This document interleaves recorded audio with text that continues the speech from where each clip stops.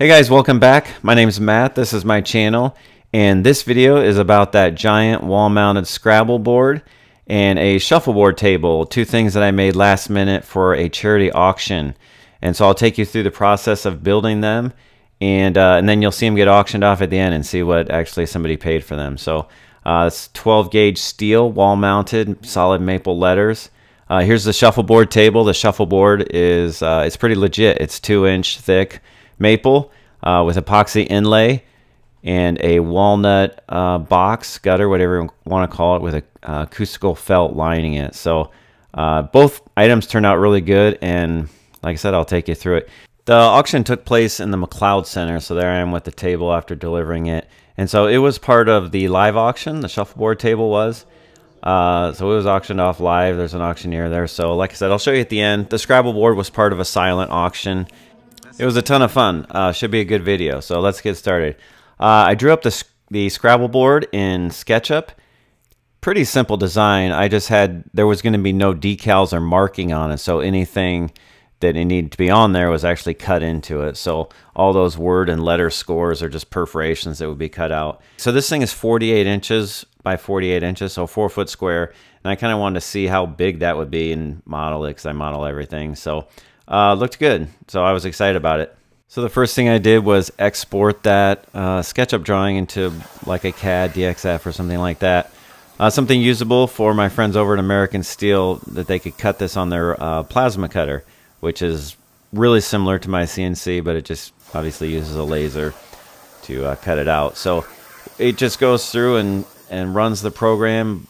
I didn't stick around and watch the whole thing. I think it took over 2 hours to go through and cut that out. And you can kind of see it just plodding along off of that drawing. So pretty cool. Meanwhile, I am trying to finish the design for the shuffleboard table. The challenge was what the profile was going to look like on that box, and how was I going to support it and without making it too heavy and too clunky and all that. So this was the design I landed on with that kind of tapered edge. This is obviously not a very detailed drawing, but I really just wanted to look at that profile that would go around it. So we got to starting the playing board, which is 2-inch maple, and so you can see that's 8/4 maple there, and I have a lot of cutoffs like that from different projects we've done over the months and years. And so actually something like this, you know, that's almost like a butcher block, is a good way to use up a bunch of those chunks. And so I think we ended up using like one board that would have been real good for something else, but used up a lot of like 2-foot chunks or less. So then we just laid out all of our rips. We had the table marked how long the playing board would be, which, by the way, it was 10 feet long for the playing board. The overall table is 10'6", so gave you a 3-inch gutter on each side. We're marking out for dominoes here. You might be thinking, like, you know, that's overkill, and you're probably right. You could just glue this thing up without dominoes. But it does, you know, it helps things playing out a little nicer, helps things not, you know, warp and bend in the clamps as much, especially if they were bigger dominoes. These are just little guys. But anyways, that's the way we did it, and it worked well. I don't know how much worse it would have been if we didn't use it. I've done countertops like butcher blocks without them, and they turned out fine too. But we basically only glued up so much at a time, and even at the end, I only did half at a time because that's what I could get in my planer. Unfortunately for me, I don't have a planer that's 24 inches wide, which is what the, I think it was 24, maybe it was 22, but it's wider than my 13 or 15 inch planer, whatever that is. So did half at a time, basically just planed off the glue and top surface. And so it worked real well. It's kind of cool to see that rough side go in and the smooth side come out.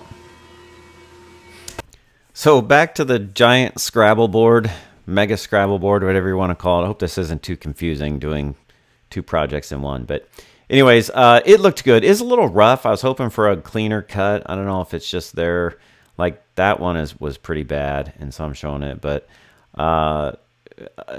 otherwise, it was really good. It's just a little rough. So I don't know if it's the limits of their machine probably. But Very dirty. A lot of, I don't know if it's, there's definitely oil, which we clean with mineral spirits, but just a lot of like black, like grit on there that was really kind of a battle to get off. I think that's Trey working on it there, and he got it so far, and that part looks really good. I did that part, and then Trey was doing the rest, and he got it a pretty good ways, and then I came back and scrubbed on it for a couple more hours because I was going to paint it black, and I really wanted a clean surface for the paint to bond to. So there it is, finished after a lot of sweat there.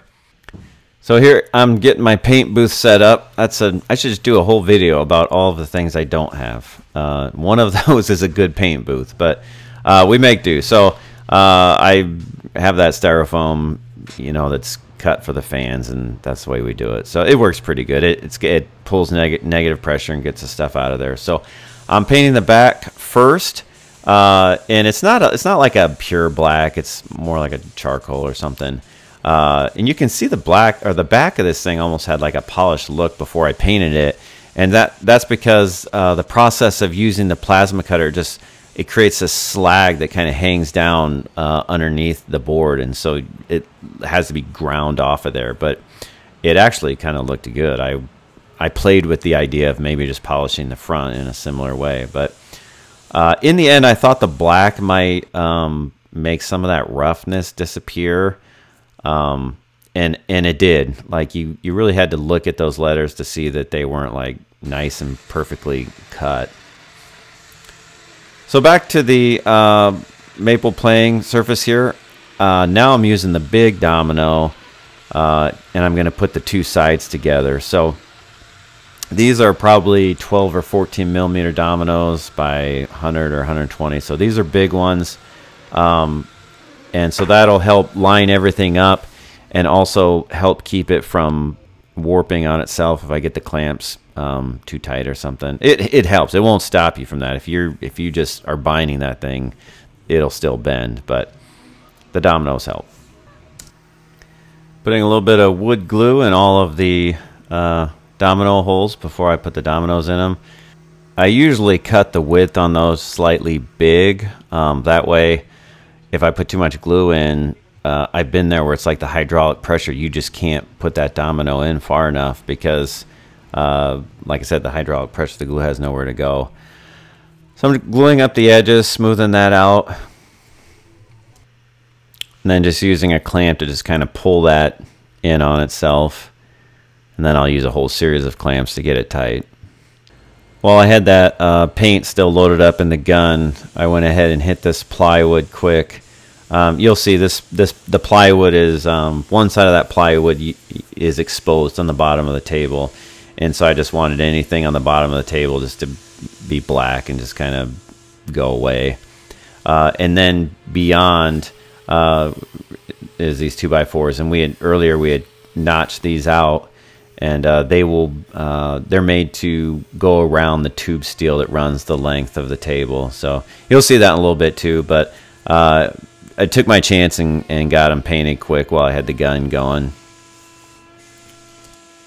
The Scrabble letters are made out of maple, so that's a 1x8 that was planed down to 1/2 inch, and the machine is running a program I wrote to bore out holes for the batteries. So those are 3/8 by, I think, just 1/16 of an inch batteries.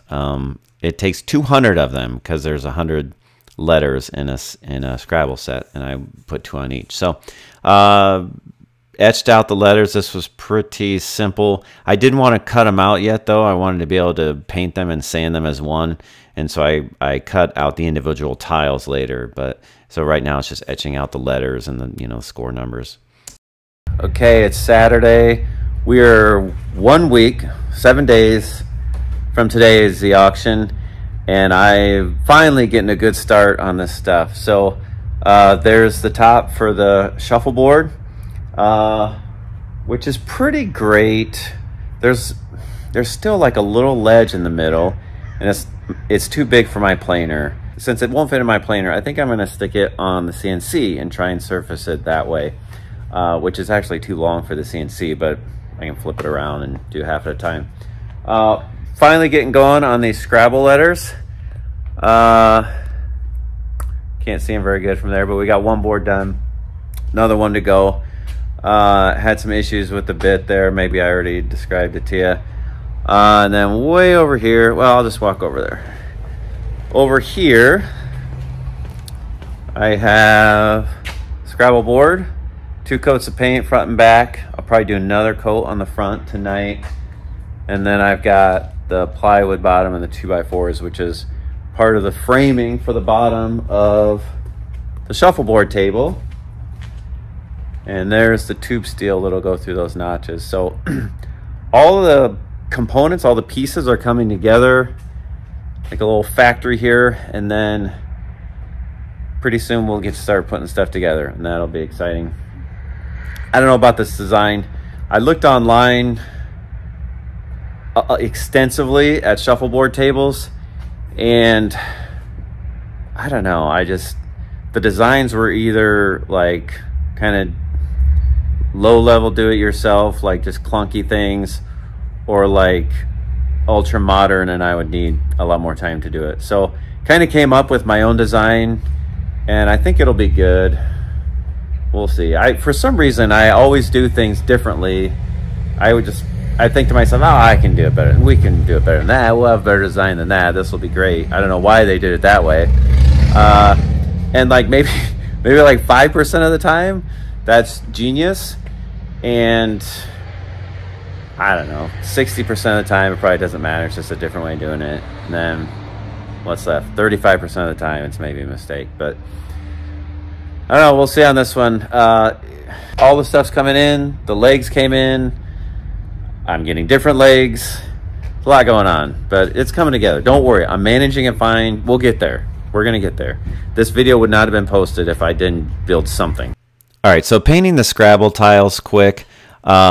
Pretty simple. What I will say about this is that I'm using a heavy-bodied acrylic paint, Golden brand, which is, so it's like legit. It's the good stuff for like painting on canvas, which I do sometimes when I have time, which is like never.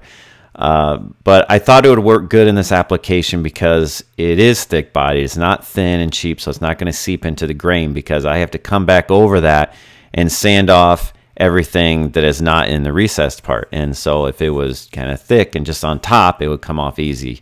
And it did. It worked good. Oh, that maple top was so heavy to move around by myself. Okay, so it's fully assembled, and so what I need to do now is clean up the edges. It's made a little big, so I can do this.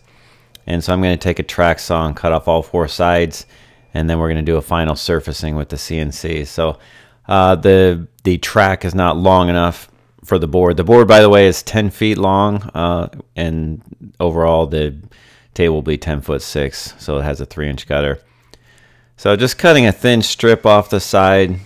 It's especially important with this butcher block type assembly where you hit like down the long side, you have multiple pieces making up that edge. So those butt joints just need to be cleaned up. So now I'm just running a surfacing bit and just cleaning that up. It was very good, but just where the 2 halves came together was slightly imperfect. So just running that through one more time. I got this thing all planed down. I used the CNC to plane it down with a surfacing bit, and which I knew would work. It's a little weird because it's too long for the table and I had to move it around, but it worked. So that looks really good. To the part that makes me really nervous. I got to the scoring lines and the numbers, not too big a deal, but then I got to do the UNI logo in the middle of it. And I'm a little nervous about that. It's something that I would normally test out, especially for like an expensive thing like this, but I just got to keep going. So I'll watch it and stop the program if I need to. But so yeah, we're gonna get going on that. Super exciting. The other project that we're doing in tandem here, the Scrabble board, the letters are coming good. There's a little more sanding to do on a lot more on those, a little more on those. But those are the ones that are sanded good, look awesome. So very cool. All right, let's see what the machine does. I had my finger on this cancel button, and I had to stop it right away because it was struggling. I could hear it struggling. because my feed rate was too fast for a hard maple like this. But after I adjusted the program, it went pretty smooth. And there's burn marks like in that trough, but it didn't matter because it was going to be black epoxy in there, so you'd never see it. And so here's just the logo in the middle, carving that out. If I would have had more time, I would have probably done that in a multi-pour. So in other words, I would have poured like a base color, and then after that epoxy cured, then I would have poured it, and then I would have CNC'd out the next color and poured that, and so on. And that might have been cool, but actually, you know, just the one color with the wood, kind of a classy look too. Sometimes you can overdo all the colors and stuff. Just because you can do it doesn't always mean that you should do it. So in the end, I really liked the way this worked out. So I was really happy with this, the way that was carved in. It looked really good. And so after I had the scoring lines and logo done, then I had to turn it around and run the program again to put the scoring lines on the other side. I actually had trouble online trying to find what the actual dimensions of these scoring lines should be. And I think it's because the table size varies so much. In the end, I guessed. I routed a nice radius on it. It's probably like a 3/8. Seemed appropriate from what I had seen before of other boards. So just put that on all four sides quick. That's a simple thing to do. And then had a bunch of sanding to do. I don't think I showed the sanding, but I did sand it extensively too. I was really happy with this. At this point I was thinking this looks really good, so it's kind of mine to screw up with the epoxy. But I've done a decent amount of epoxy by now, so I have a pretty good confidence level when it comes to epoxy. Maybe a higher confidence level than I should have, but I felt pretty good about it. Really what I was a little nervous about was the whole frame and making sure that that looked good and was sturdy and worked good too, because it's a lot of weight going on this thing. And people, you know, they lean against the edge, the end of it, you know, and you just don't want the legs to rack and for the thing to fall that way. Anyways, I had a lot of concerns about the design. So what I'm doing now is I just put some black powder in there to dye the epoxy. And so I've got a 2-part mix there. I think I'm using this Art Pro, which I had some of that around because the only other thing I had was either tabletop or like the really deep pour X kind. And so this was kind of the only epoxy I had that would work good for like a 1/4 inch pour. So this is pretty tricky. So I have these, what do you call that? Something like a injector, like a baster, syringe maybe is the word. And those work really good for this. That's kind of a bigger one. And then for the smaller details, then I have to use a really tiny one. Better to be a little surgical with applying the epoxy than to clean up a mess. So then it's just down to torching the bubbles. And man, I was there for probably another hour or two. I think it was like 1 in the morning before I got out of there. It was a really late night, late weekend, marathon of a weekend for me, but it looked good. So here I'm just cutting out the tiles. I wanted to leave them together for all the sanding and stuff, but it was time. All right, it's go time. Shuffleboard tables here. Got a couple cameras set up. So we did the epoxy inlay last night. We being me, but you were there in spirit, I guess. And so now I'm gonna do the top coat, which I am using Moss Epoxy, Moss Epoxy top coat. And I don't know if that's the best, but I like saying it, Moss Epoxy. Sounds like, I don't know what it sounds like. Sounds like Spanish. Anyways, so we're gonna film this. Hope I got enough. I actually just did the calculations and I have like maybe just enough. And so I thought 2 gallons would be plenty, but I guess I've never done anything this big with epoxy. So Yeah, I just get nervous about this stuff. Okay, here we go. I'm gonna record it and let's give it a shot here. So here's my tabletop epoxy, which is, you know, made for like an 1/8 inch coat or less. It's a 2-part deal, so just pouring both of them in there. I had said that it was gonna be close, and I thought it was gonna be close, but I actually ended up having plenty. It was no big deal. So just getting it all mixed up, which activates everything, gets the heat going, gets the bubbles going. Just like all the people that I've watched on YouTube have told me to do. I kind of pour it in an S, and then I start spreading it out. And then I'll get the sides nice and coated before I really break the edge and let it run over. Just because that's what people have told me to do. So kind of getting used to some of that, but there's guys that have done a lot more of this than me for sure. But I have had really good luck. Usually a lot of the epoxy I've done has turned out really good.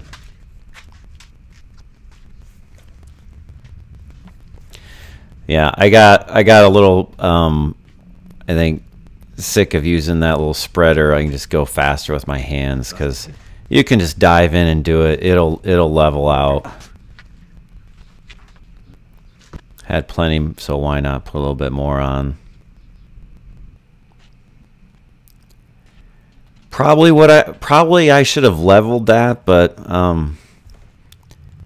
like for the inlays I did level it. You have to level it, but the tabletop I don't think is that big a deal. It all just runs off the edge anyways. So just going over it and over it, just kind of smoothing everything out without really, just lightly kind of tipping it. I don't want to just push all the product, all the epoxy off. Oh, it's the same torch that I use for my creme brulee, by the way. That's dumb. I don't know why I put that in there. It's in there now, though. All right, so here it's poured. Gosh, that, like, if you want like a glass-like finish, epoxy is the deal. Here I'm getting that tube steel laid out, and then that 2x4 framing, just kind of getting that set up. That's the bottom. We'll come back to that in a minute. So here I'm doing the glue up for the sides of the table, which is in walnut. It's always a challenge to clamp these odd profiles or mitered pieces together. So you know, we come up with different blocks and stuff. I'll tell more about that in a minute. And then you can see on the table here, there's one that we already did. All right, so I've been working on the table that'll be holding that. And so this is my design here. It's basically just plywood. Then I've got 1.5 inch tube steel running through it. And then I ripped down 2x4s, so instead of 3.5, these are only 2.5 inches tall, but they're notched to go around that tube steel. So the tube steel runs all the way through, and so the tube steel will be bolted through, or not bolted, but lagged through the plywood into that 2-inch maple. So the combination of that tube steel and the maple will be very, very strong, and they will work in tandem. The steel will help keep the maple from ever warping and things like that. Although you shouldn't have much problem with that in this situation. But so that'll be bolted, you know, obviously be flipped over, and then we're going to bolt through there. I've been drilling holes through the steel where the bolts will go. And so then the plywood here runs 1/4 inch farther than the 2x4 all the way around. And the purpose of that is, go over here. So I'm going to wrap this thing in walnut. So the box around it, gutter, whatever you want to call it, will have these walnut sides like this. And so it'll be like, this is the profile, looking at it straight on. And then, or the plywood will go in here. We'll be able to fasten that, and then there'll be 2x4s dying into that every so often. And so it'll give us a real good bearing to keep this straight and to fasten it. It shouldn't be hard. Let's see. So this is a little tricky to make this profile with that slant on it like that. It's not really tricky to cut. It's actually tricky to put together.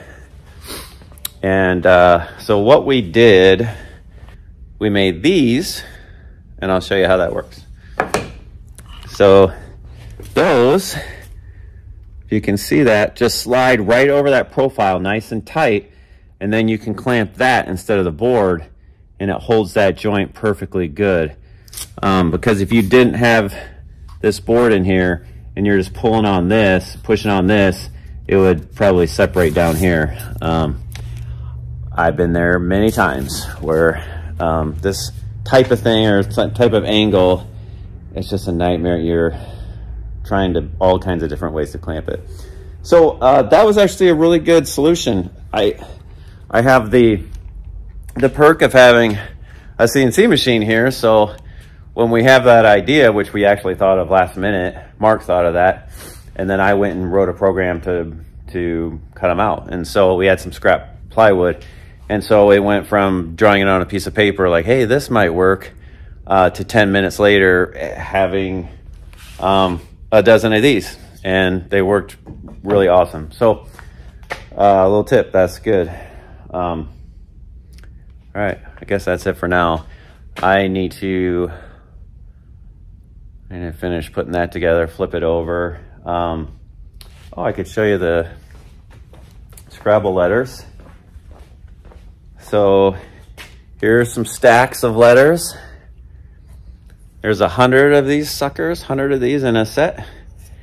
And they feel real nice. They're solid maple, planed down to 1/2 inch. Etched them in there like very shallow, but then painted and sanded. Anyways, but we put these magnets in the back of them so they'll stick to the board just like that. So the board's done, it's inside. But anyways, so those are cut out, and then I've got another board way over there on the CNC that I need to cut out. And that's the second time I've done that one. I screwed that one up the first time. But I won't bother you with the details of that. Just, anyways, okay.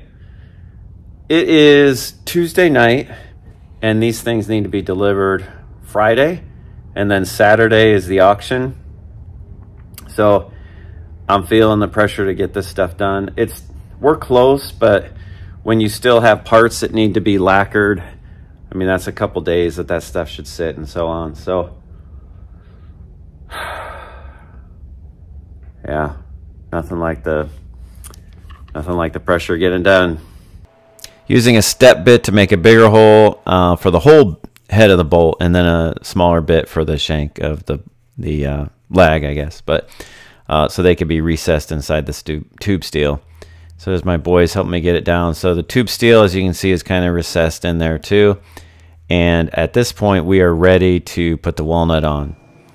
And so fit like a glove, really awesome. So what I don't show here, I don't think at any point, is that I did end up putting metal brackets on the, like a 90-degree bracket on the end of all those black 2x4s, and back screwed it into the walnut. So that made it unbelievably strong. And because my concern was, you know, when you move the thing, you're kind of picking up on the walnut, maybe the 2x4 also, but definitely the walnut. And so I wanted everything to kind of act as one and be very solid. What you're seeing here is just a dry fit. I actually didn't have the cameras rolling when we fastened it. So now we're down to sanding. So it's been fastened, it's been back screwed into those brackets. Nail holes at the miters have been filled, and now we're doing a final sanding over the whole thing. Incidentally, those legs I just bought on Amazon. They were fairly inexpensive, but still heavy duty. So originally I was going to make some legs, and then I thought, why? Getting close now. Getting ready to lacquer. So here's all Scrabble letters laid out, doing backs first. And everything's masked off here, except the legs, it looks like, on this. I masked off the plywood underneath because I wanted to be able to glue to that, and I I like to glue to natural wood better than wood that's been lacquered. It bonds better. So that's why that was masked off. And so it's just beautiful when you start spraying that walnut. It just looks amazing. No stain needed. Just get it wet. So a little more of the same here, just getting it all sprayed. I had etched into the side here, a little credit for who built it. So I'm sure we did probably 3 coats of lacquer on this. The letters might have been less, but that walnut I'm sure we put probably 3 coats on. And so here I'm doing the felt, and I didn't take much video of this. And I use this ESO tape, which is like this really high-end but amazingly effective tape that acts like glue. And I use that to put the felt down. And so here's the finished felt. That's, again, something I forgot to put the cameras on for. But I've done a lot of felt, and so that part was fairly simple. All right. So close. Back is killing me. All right. Leaning over this table, installing the felt. The good news is I install a lot of acoustical felt for a living, and I have a bunch of like extra rolls and scraps and stuff. And so I just had some of this around. I usually use thicker stuff, but this is just 1/4 inch. I have like 1/2 inch and 1 inch, and depends on the project. But so anyways, just use 1/4 inch. Fit nice and neat. Just put it in there with ESO tape, and could have glued it. That works fine too. ESO tape is like double-sided tape that really is glue too. Like you peel it back and it just sticks to you. It's like legit stuff, but super expensive. But I had some of that left too. Okay, so we're gonna spin around here. We will get that placed in there momentarily. The bolts that come up through the bottom of the table, I'm gonna cut out where they go through the felt. So I'm not as worried. If it was fabric, I'd be a little more worried about a bit or a screw catching it and just like pulling a thread and screwing up what I did. Felt is a little more not like fabric or not like carpet, so this shouldn't be a problem, but I'm going to do it just in case. So I'm going to cut out those little holes where the bolts, the lags will come up through into the bottom of the maple. And these are done. I'm going to let them cure for as long as possible before I put them in that rack, but lacquer is, I'm sure they're dry now. So all in all, this, really happy with it. Looks awesome, and we'll put the board in there, and I think that'll look fantastic too. Maybe the only thing that's not optimal about it is I have like 3 inches or less all the way around, so like the gutter space is like 2 or 3 inches. 3 inches on the side, 2 on the end, I think. Maybe more than that, 2.5, I think. It's big enough that the puck can drop, but it's not real. Probably should have a little more space. We'll find out when we play out, mess around on it a little bit. Okay, yeah, it's been a bit of a marathon here last week getting these 2 projects done. Not even a week, but we're almost there. I'm excited. Guys, stick around to the end and see what somebody pays for these. If nobody buys them, I won't post this video maybe, or I won't talk about the auction, but I think somebody will buy them. They're pretty cool. All right, over and out. Roughly cut out the holes where those lags will come up through, roughly, because you won't see them anyways. And then we placed the table and lagged it down. And so this is pretty close to finished product. I think it's just missing the scoring abacus on the side. So took a couple pictures, sent it to the college to let them know that yes, I really did make something, and it'll be there soon. Last thing I did for the Scrabble board was make these trays. This was a really good design because it was really fast and easy to make. All right, we were fortunate enough to bring in a local model to do the first puck slide. Her name, what's your name, ma'am? Robin. Robin is her name. And so I'm gonna bring the camera around and we'll see how she does. You might want to like just move it an inch or two just to kind of get a feel for it. Okay. Does it feel good? Yeah. Slippery? Slippery. You ready? Yeah. But, I mean, it's not going to take much. You want to get it in one? 3 is the best. But okay. that's the hardest. Okay. All right. Oh, boy. Now, it's... I'm not a professional. No, but the table isn't set up, I should probably say. Like, it's not level. But I think we can tell that it did slide. Let's try again. Okay. Oh, wow. Oh, shoot. Oof. Yeah. All right. Thanks for trying that out for us. Yep. So here we go. Here we are delivering it to the McLeod Center, which is where they play basketball. It's where the event was being held. It's just so good to be done and to, you know, present something that I'm proud of. So good moment. So this was sitting down there for the live auction. The Scrabble game was up top with the silent auction stuff, and we kind of had it on display there, did some fun stuff. I didn't show it, but I made this cool tray out of solid maple. Life is more fun when you play games. I etched into it. So we are, at this point, we are ready for the event.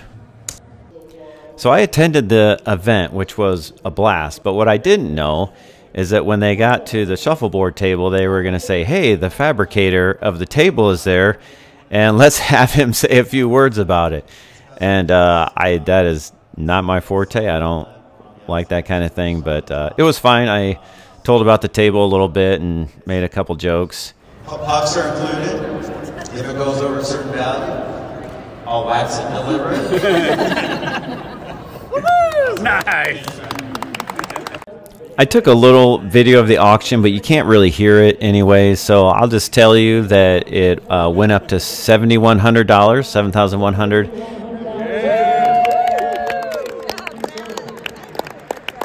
Whew. It's a lot of stairs I just came up. Anyways, final price on the Scrabble and the silent auction was $1,250, so that's good.